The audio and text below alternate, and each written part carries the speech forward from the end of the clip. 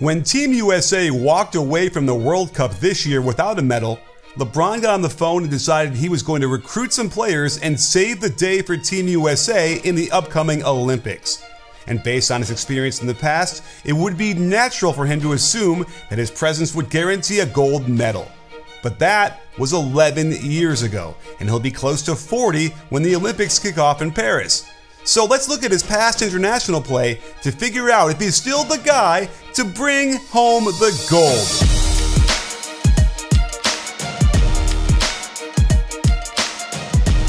Back in 2012, LeBron was at his absolute peak, coming off his first NBA title with the Heat and running alongside KD, Russ, Deron Williams, AD, Melo, and the elder statesman known as Kobe Bryant. LeBron had hit a career high in three-point percentage, but on very low volume, so it still wasn't his thing, and you could see defenses daring him to shoot. The defense would be happy to see him isolate on the perimeter, giving him about 5 feet of space, then close out with a hand up when he took the bait. This strategy was successful, as he hit only 30% of his threes, but then again, he didn't take many, averaging 2.5 attempts per game. But once you see what happened when he didn't settle for the jumper, it's entirely clear why the defense was happy to see him shoot from distance. There was simply no answer for someone his size with that quickness and explosion, plus he had a variety of finishes around the hoop. My first reaction was to wonder why the help defense was so bad. No one rotating over to help protect the rim, but then I remembered that it's awfully hard to help when you've got guys like Kevin Durant out there to pass to. Or prime Olympic Melo, when the team goes zone to clog the paint and Anthony only needs a few inches of space to knock down the triple. But LeBron isn't that player anymore, as his isolation frequency has gone down steadily for the past 6 NBA seasons. And I suspect his value as a cutter playing off his teammates will be even more prevalent this time around. Watch CP3 hit him with a sham god, take all the focus, and then find LeBron cutting to the open space in the lane. Watch how KD can get 4 players surrounding him on the pick and roll, kick out to a pre-MVP James Harden, who attacks on the catch, which draws LeBron's man to help, and the beautiful dime gets LeBron the easy finish. Let's not forget how great he was in the high post out of horns, where you don't need to be accurate with the lob when he can do this with it. And getting him in the corner to spread the floor and let CP3 and Melo do all the work to draw the help on the roll will surely open up layups for LeBron. I even found a 2-footed floater he shot after KD drew the focus of LeBron's man and opened up a drive into the lane.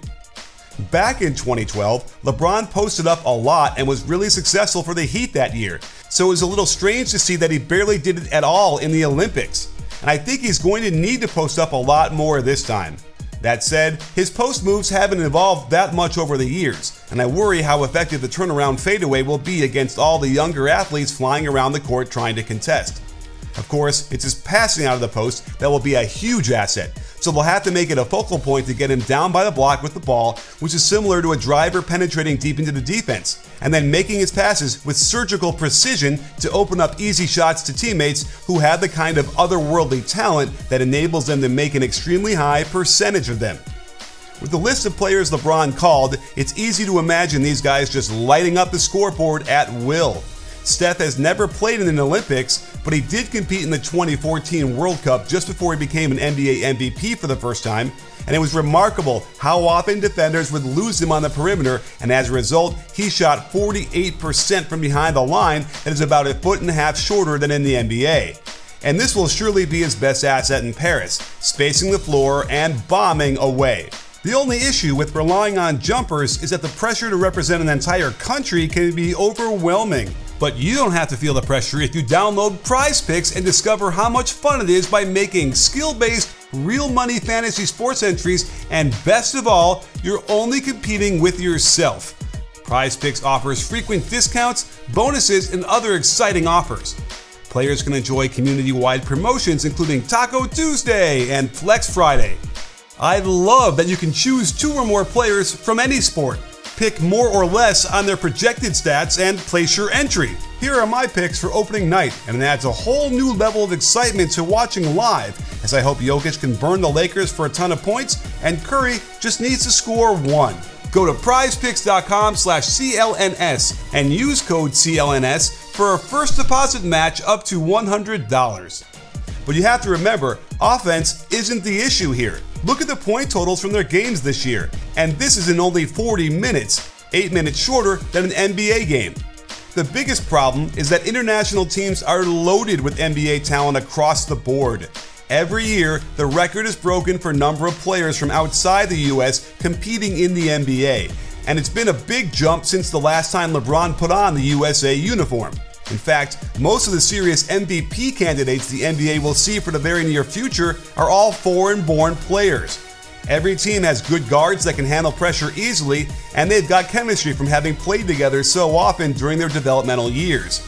Even in 2012, I noticed some defensive issues from LeBron that didn't affect the outcomes in any meaningful manner, but make me a little bit worried considering how much older he is now and, frankly, less effective defensively than he's ever been. One issue is with closeouts. These days, in the regular season, he'll skip them altogether. But in the single elimination tournament of the Olympics, every possession counts. And even back in 2012, there was some evidence that getting him into closeouts would be beneficial to the offense. Now, they tried playing him at the 5 alongside KD in the front court, and this was a concern that next year's team should probably avoid. While he's older and wiser now, I don't know if he's any better defending in the pick and roll. If I were an opposing coach, I'd make sure to have his man screen the ball often to see how LeBron will defend this, since it didn't go that well in 2012. The other point of attack would be down low in the post. This is something LeBron has avoided as much as possible throughout his career, but smart teams would be wise to get it down low on an isolation to see if they can get an easy shot near the hoop or draw a whistle to get LeBron into foul trouble. It's always been head-scratching to me that teams didn't try to do this more, and don't get me wrong, I found some good defense down low in the block as well, but it just seems to me that this is a low-hanging fruit and teams should be looking to exploit it. The consensus after Team USA didn't medal in the World Cup this year was that they needed to upgrade their center position from a defensive standpoint, even though they had Jaren Jackson Jr. on the team, a guy who had just won the Defensive Player of the Year award in the NBA. But this analysis is not complete. Sure, it would be great to have even better rim protectors out there like Joel Embiid and Anthony Davis, and we know Embiid is committed to playing for the US next year.